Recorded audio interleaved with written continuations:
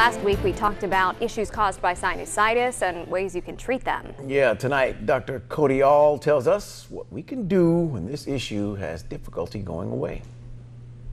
If you suffer from chronic sinusitis and have not received relief from your traditional medical treatment, you may be a candidate for sinus surgery.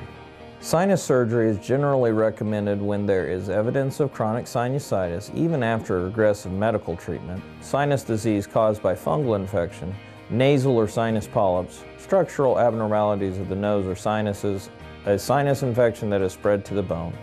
Types of sinus surgery include endoscopic surgery, which uses a lighted tube called an endoscope to look directly into the nose and sinuses. The surgeon can remove tissue, clean out the sinuses, and enlarge sinus openings for drainage.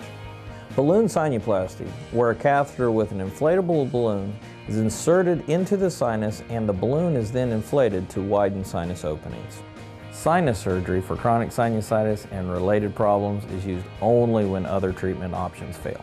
For more information, contact Anderson Ear, Nose, and Throat Center at 601-703-8360. The Medical Minute is brought to you by Anderson Regional Health System.